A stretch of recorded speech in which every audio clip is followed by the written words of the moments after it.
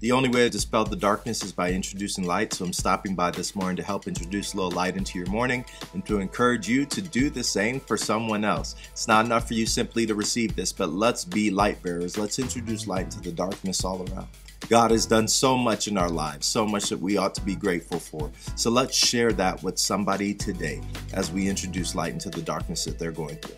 Today we're looking at Matthew chapter 4, verse 19. It says, "And he saith unto them, Follow me, and I will make you fishers of men."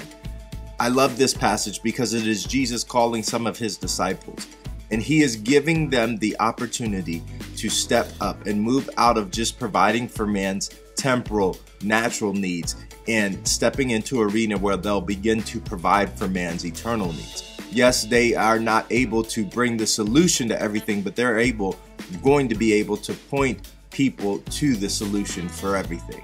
He is calling them and presenting them with something that is everlasting and eternal, an opportunity to have a kingdom impact.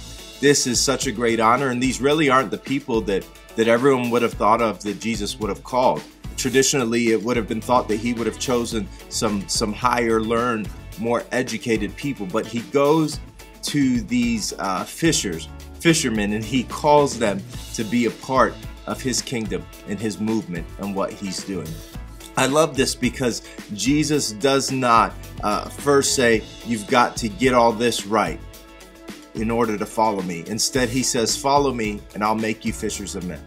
The prerequisite to becoming a fisher of men is following Christ. Now, in the process of following him, things are going to change, things are going to grow, things are going to develop. We are going to mature in our thinking in the way that we go about life.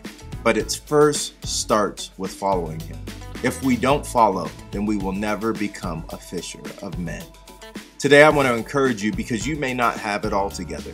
You may not be perfect. You may not have the perfect life, the perfect story. You may not have the perfect set of circumstances in your life that make you feel as if you're perfectly equipped. But Jesus says all you've got to do in order to be a fisher of men is first start following me. Today, if you will start following him, you can begin to have an everlasting impact on the lives around you. You don't have to have all the stuff that we often think that you have to have in order to have a kingdom impact. You just have to do what Scripture says. I love that Jesus called them. He said, follow me and I'll make you fishers of men. If you follow, I'll teach you how to fish for men. I'll teach you how to give them what they need. Today, the same thing is true.